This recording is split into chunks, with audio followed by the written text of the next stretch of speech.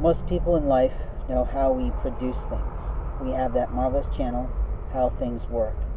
We also have people who love to eavesdrop on other people's work because they're looking for, how can I sound like someone? How can I be like someone?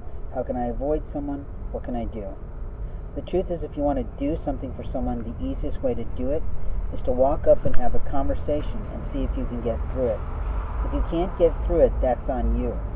You see, in the men's world of business, there's a handful of questions that usually produces a conversation that is positive. Whether or not it's effective is whether or not you get the next call to action accomplished. You see, a good conversation produces a business card in exchange. A bad conversation produces no card, and the person will say, gosh, don't have any more, or geez, can't find them, or I'm sorry, I didn't bring them today. Any business owner who has a real legitimate business almost always has a business card. My business cards were stolen from me as I drove away in different places. And openly, these liars from the Carl Hospital are going to get hit in the mouth with a lawsuit. At no time does any hospital or hospital employee, officer, or shitbag sheriff have the right to talk to anyone without consent of the individual. We don't give a shit who you think you are in this city. You work for the mayor.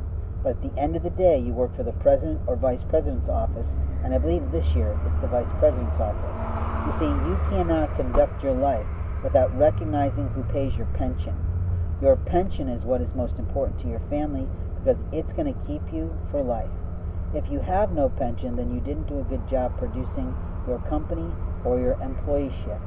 An employeeship at a good company has some sort of benefits, 401k, something like that. It may not be marvelous, but it might be something. Your relationships in your life produce other types of legacies. A life insurance policy that comes to you because the person who loves you has decided, hey, it's you I trust with my remains, with my property, and with my finances.